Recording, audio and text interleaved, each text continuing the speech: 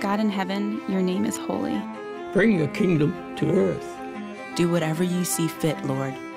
As above, so below. Give us what we need for today. Forgive us for what we've done. And help us to forgive those who have wronged us. And keep us from evil. Everything is yours, God. Hey Switch, hope you're all doing well this Friday evening. Hope you're ready for an awesome word by Michael. The title of his message is called Amen. Let's go guys, let's say it together. Amen! Let's go! Hey Switch, this is Mike and I'd just like to talk to you all about prayer. Before we continue, I'd like to just speak about how prayer has benefited my life and has been basically my solution. So a few weeks ago, I went through a lot of anxiety, a lot of fear.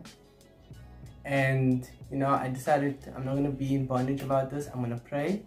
And I started praying about it. And then God revealed the scripture to me. It reminded me of the scripture 2 Timothy 1:7, where I do not have a spirit of fear, but power, love, and compassion and a sound mind. And I just meditated on it, and then before I even knew it, that whole fear and anxiety just got lifted. And that evening, I had the best sleep of my life. Why as Christians should we be praying? You see, prayer is a form of communication to God through Christ Jesus. And when we have communication with God, it builds a good relationship with God, and then nothing can come against us. And whenever we have a challenge we need to persevere through, we're always equipped through prayer.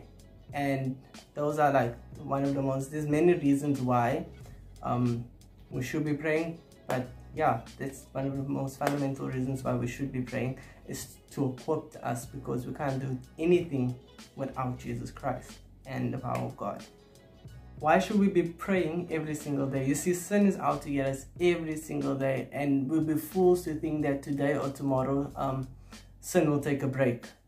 Philippians 4 verse 6 to 7 speaks about how through prayer God will safeguard our minds and hearts, and that is one of the most easiest and most common ways the enemy would decide to come and attack us.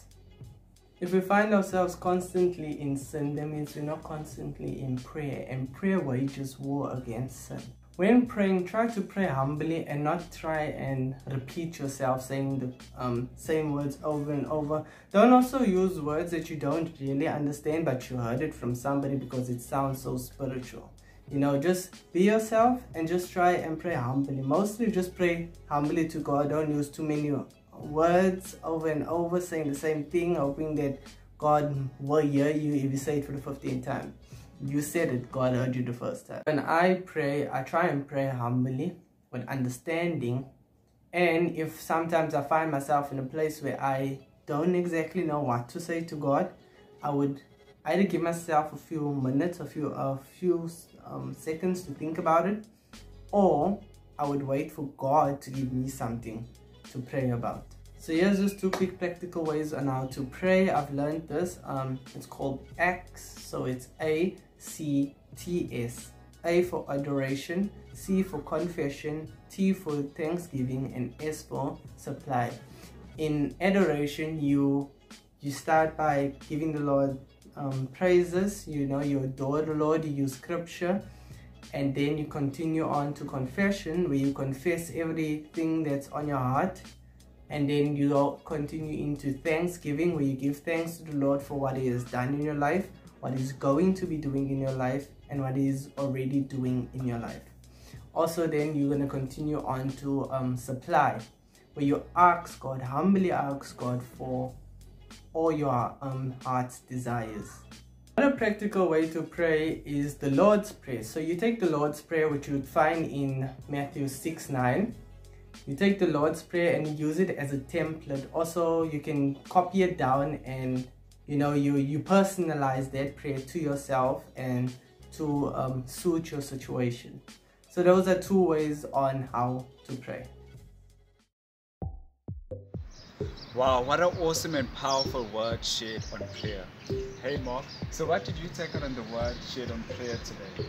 Well, what I took up was when we don't pray, we cannot fellowship or communicate with our Lord Jesus Christ. Wow, that's awesome. So just a quick reminder that next week Wednesday, the 3rd of June, on our DCC South Facebook page, we are having a live guest, Pastor Harvey, with our senior pastor, Pastor Johnny.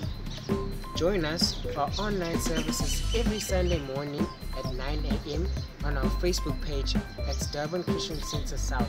Oh, and don't forget to follow, like, and subscribe on our YouTube, Facebook, and Instagram pages at DCC Switch Youth.